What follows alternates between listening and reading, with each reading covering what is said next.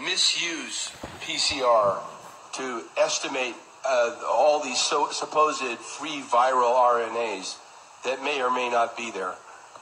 I think misuse PCR is not quite. I don't think you can misuse PCR.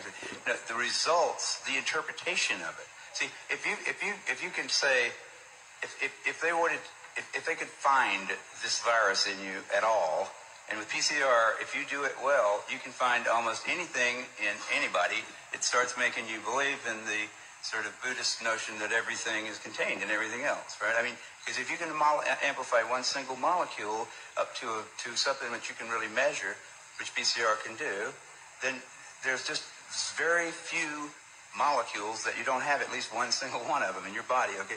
So that could be thought of as a misuse of it, just to claim that it's meaningful.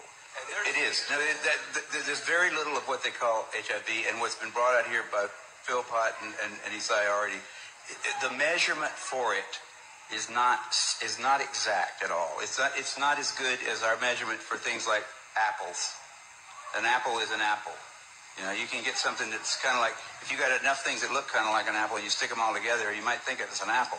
But and HIV is like that. Those tests are all based on things that are invisible, and the results are inferred in a sense. PCR is separate from that. It's just a process that's used to make a whole lot of something out of something. That's what it is. But it's not. It doesn't tell you that you're sick, and it doesn't tell you that the thing you ended up with really was going to hurt you or anything like that.